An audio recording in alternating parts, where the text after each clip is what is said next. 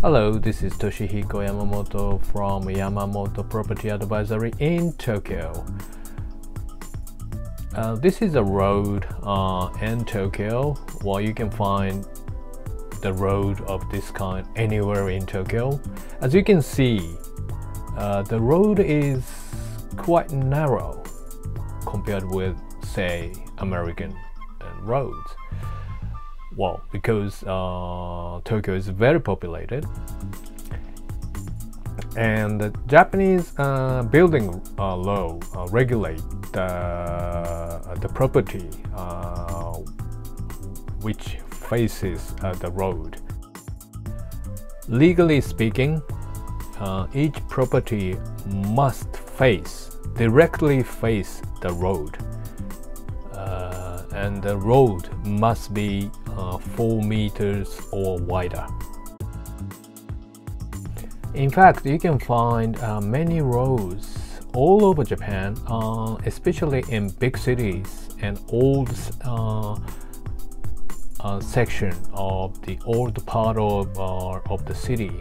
You can find many roads which is narrower than 4 meters. And if you this road regulation is relatively new law, so all the properties which is not meeting the requirement can be still standing there, but when they rebuild the building after demolishing the older properties, they have to follow the current laws. And the facing connection point, the doorway must have 2 meters or wider. So if the property has only connection point less than 2 meters or doesn't have any point facing the road, it's illegal property.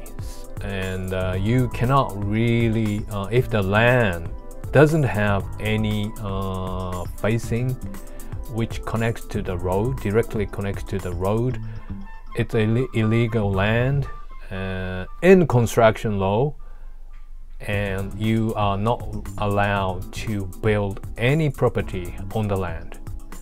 So when you buy a property in Japan, one of the most important things you have to check is the facing road.